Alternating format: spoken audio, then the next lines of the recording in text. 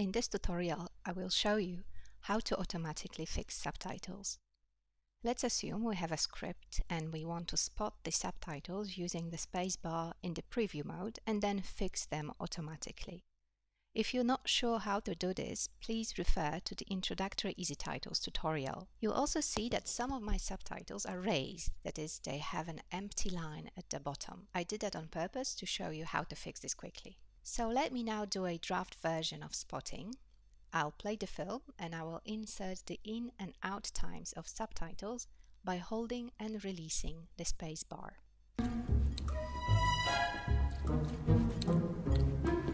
Hey, Snow.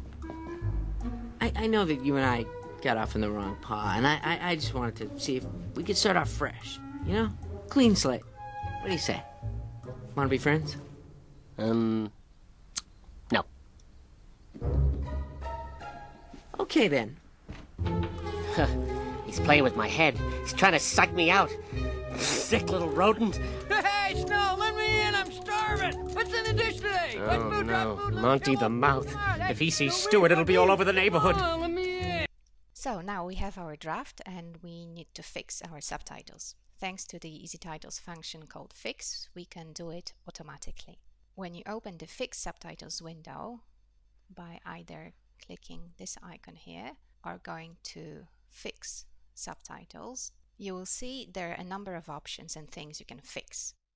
We're going to apply the fixing to all our subtitles, but you can easily just make a selection by marking your subtitles or using those from a log list. You can even set a different preset to do this right here.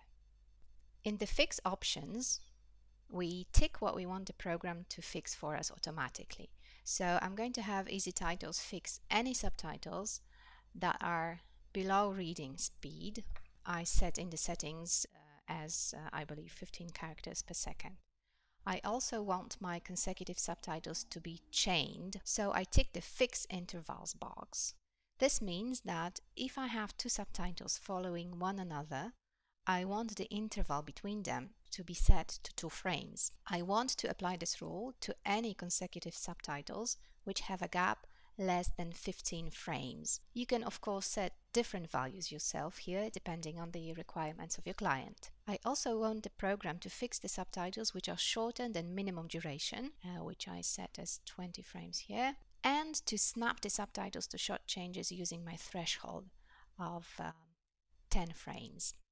That means that if a subtitle is 10 frames away from a shot change or less, its in or out cue will be snapped to the shot change automatically. Finally, I'm asking EZTitles to fix raised subtitles and to delete empty rows and extra spaces. When I click OK, the program displays a message showing me what changes have been done to my subtitles. So I have 5 raised subtitles fixed and 8 subtitles cues adjusted. It also shows me any unresolved matters, warnings. So I've got 3 subtitles that are not at minimum interval from previous and 3 subtitles outside reading speed limits. And the program sent all of these to the log list so I can have a look at them quickly. Now we can see the results here. My subtitles are chained now with the minimum gap of 2 frames that I set at the beginning, and they're also snapped to shot changes. They're ready for some final touches, and voila, we're done.